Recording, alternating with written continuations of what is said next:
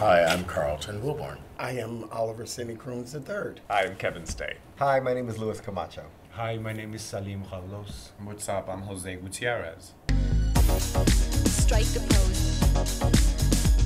It's about 7 talented dancers, who we all, worked our butts off for, for our craft. We were all, and still I think, worked so hard to become the best dancer that we could be, and we're all put together, and that's where it really all started, is the talent that Madonna picked out and put it together. Yeah. And we learned from her and she learned from us. What she was doing was the first time anybody had ever done that. Yeah. So we did to some degree know that we were pushing a limit. And again, at 17 years old, 18, 19, what impact is it that we're aware that we're making? Yeah. Right. You're you're so young. You don't set out to move so many people. And I think we discounted, for myself, I think I discounted a lot of the adoration or the, oh, it was so amazing, oh, you changed my life. I discounted a lot because they're just fanatics.